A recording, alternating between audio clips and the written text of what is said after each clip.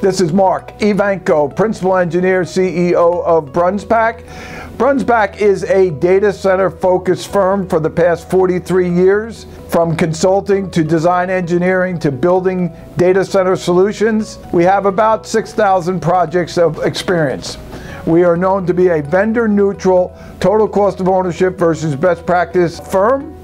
And today, I'm here to talk about edge computing and the impact to 5G and cloud computing. What does that mean today in 2022? What are the projections, and how can companies optimize their investment in the future?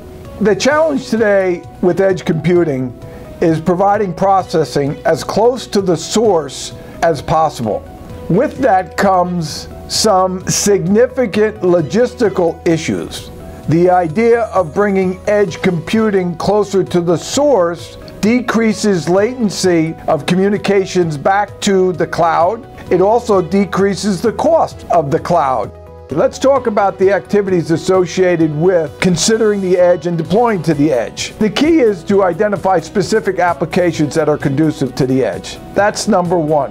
The second is establishing the supporting network that would be able to provide this edge connectivity to the source of data.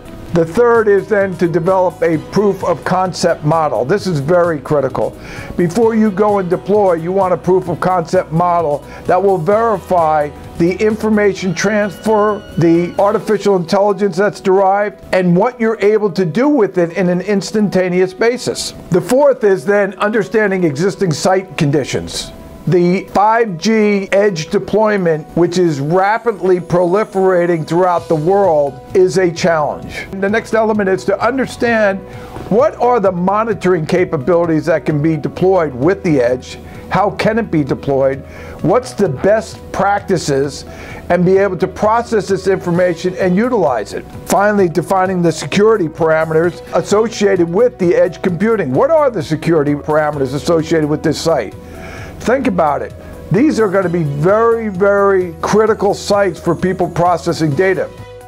The bottom line is this is an investment, and it is a return on investment that companies are making. This is not just a frivolous capital expense. They want to understand what the benefits to edge are.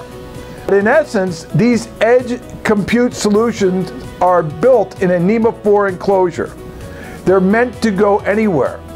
And the return on investment has been significant. At the end of the day, this is where our industry is going. What Gartner is projecting in 2025 of a 75% deployment to edge from a 10% in 2022 is absolutely extraordinary. Edge is here, edge is proliferating. It will have a significant impact on cloud processing, enterprise processing, co-location housing. This is the time for companies to take advantage of that foresight.